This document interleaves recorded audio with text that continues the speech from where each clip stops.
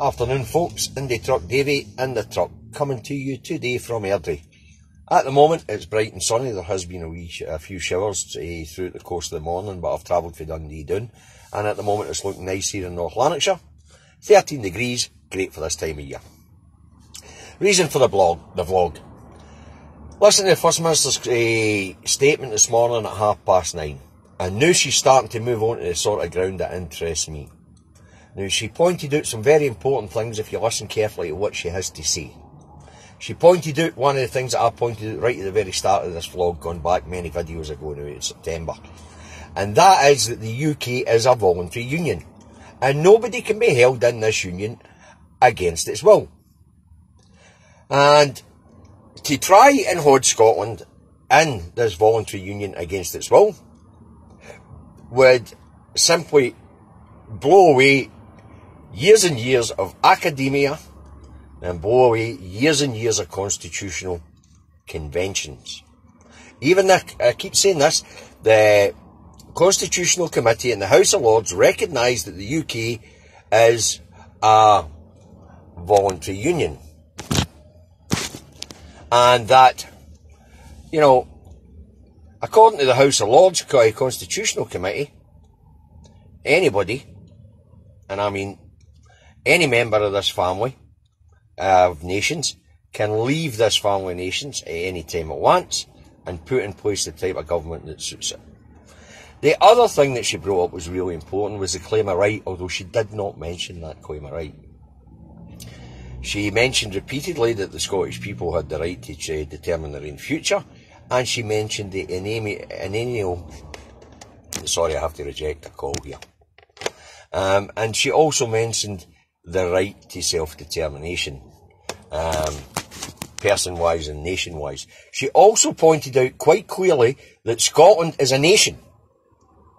It's no region of the UK, it's not the property of Westminster, it is a nation. The UK is not a unitary state. These are things that I've been saying in this vlog now for months and months and months. And I'm glad to hear the First Minister get onto this this landscape, this area of politics, constitutional politics. It's time to start ramming it home to Westminster that actually this is a voluntary union and this isn't a unitary state, and that Scotland, Northern Ireland and Wales have the right to self-determination. They have the right to choose their own futures. I have been saying that repeatedly in these vlogs. I've been saying it repeatedly in these vlogs, and I've been saying it repeatedly because it's true. And it's a message that we have to get out there to no voters. It's a message we have to get out there to unionists. Because no voters and unionists are different things. Unionists are people who believe in the union, whether it's going to make them poorer, whether it's going to make them live in poverty, whether whatever. They would just stick with the union because it's the union. But non-voters, they voted on things like, well, I'll be able to pay my mortgage. They voted about, well, my company uproots and moved to England. They voted on things like that. They voted on unsure futures. Now, we have to convince these people that their future would be more secure in an independent Scotland. And we have to convince these people that their mortgages will be safe and that their employment chances will be far greater in an independent Scotland. I personally believe that is the case. In fact, I know it's the case because the inward investment poured in from all over the world when Scotland becomes an independent country will be massive. Really massive.